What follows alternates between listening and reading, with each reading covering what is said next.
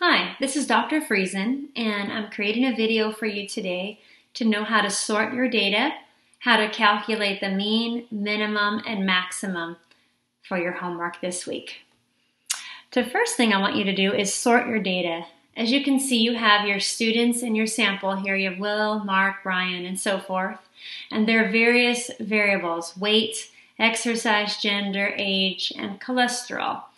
If I wanted to look at their age, right now their ages are mixed up. You have 18, goes up to 23, down to 19, up to 24.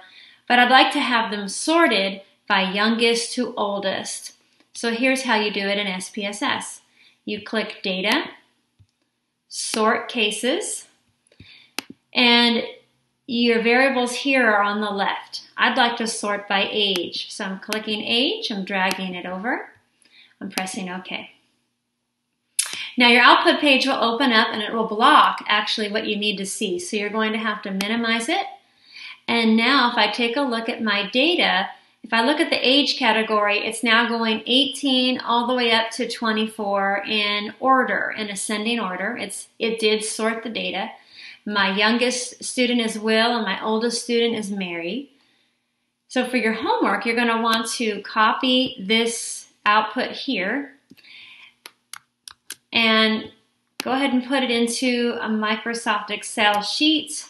You have a nice output here, and you're going to want to put borders on everything, and then you're going to take this table, copy it, and now put it into a Word document for your homework. Okay, now I want to go back now and teach you how to calculate the mean, the minimum, the maximum, and the standard deviation. So the way you do that is you go under Analyze, Descriptive Statistics, go over to Descriptives. You have your variables here listed on the left, and let's say I wanted to calculate the age again, the minimum, the maximum, the mean, and standard deviation. So I want to go under Options and see what I have checked here. Your default is already there. The mean, the standard deviation, the minimum, and the maximum. That's what your homework is asking for. Press Continue. Now you're going to press OK. Now this time, you in fact want to use this output page. Here's your information. This is the student's age. You have 16 students. The N stands for the number in your population. I'm sorry, number in your sample.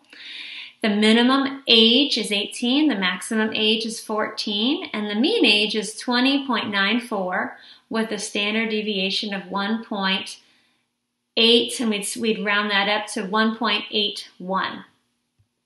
Because this 6 will round this up to 0.81. So these would be what you would include in your homework for this week. Thanks a lot and have a great night.